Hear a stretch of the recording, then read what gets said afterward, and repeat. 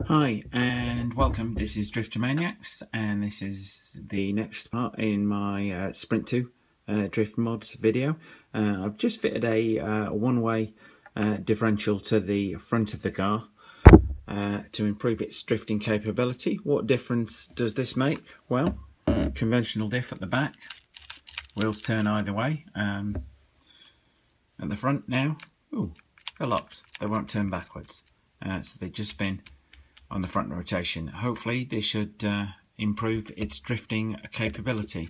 This is the HPI part in question. I've not done a how-to video on this, predominantly as it took so long to fit it to the car.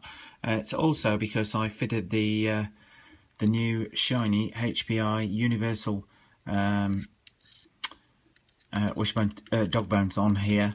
Unlike conventional dog bones, which are here, that are in two pieces, the universal dog bone is like a little almost bowl shape in here, and the pin is locked in, doesn't pull apart like this.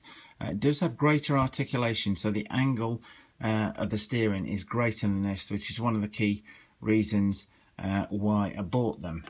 The reason for that is that at some point in the very near future, hopefully tomorrow, I'm going to zoom in here, I'm going to waste this part back here, so when the steering turns it won't stop there.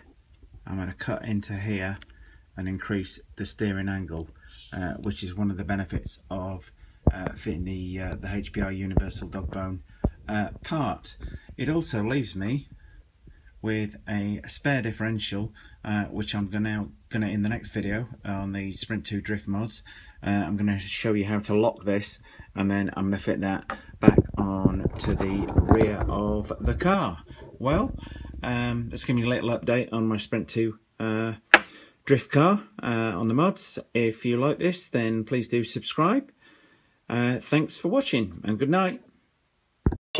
I hope you liked this video. If you did, please give us the thumbs up and do subscribe using the link below.